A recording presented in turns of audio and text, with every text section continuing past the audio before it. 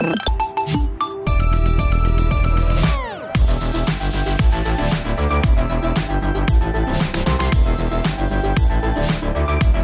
morning.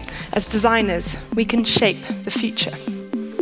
And it's to the future that we're going to look now. EcoMI is an experimental collaboration between designers and scientists working in synthetic biology. So what happens if we take this kind of thinking into the lab? What new questions might emerge?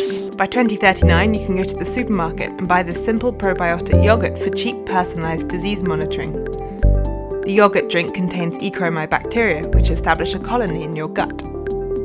They monitor for chemical signals that indicate the presence of a wide range of diseases.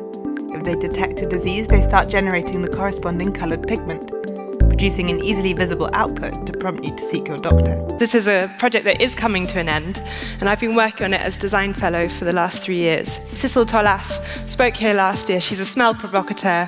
We paired her with a biologist. And they wanted to challenge this cultural fear that we have of biology. Has anyone had Limburger cheese before? No one. It smells like feet. And it smells like feet because it's the same bacteria as on your feet. This is how cheese is made. You'll get your hands deep, and this is very standard. The bacteria coming off your arms and going into the cheese adds to the flavor. So they decided to take samples from the human microbiome, and they made human cheese.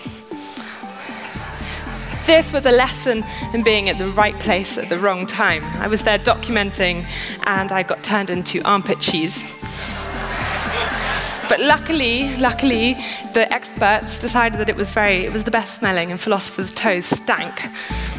But the main point here is it's about context. We are what we eat, but in a synthetic biological future, it may be that we eat what we are. Thank you.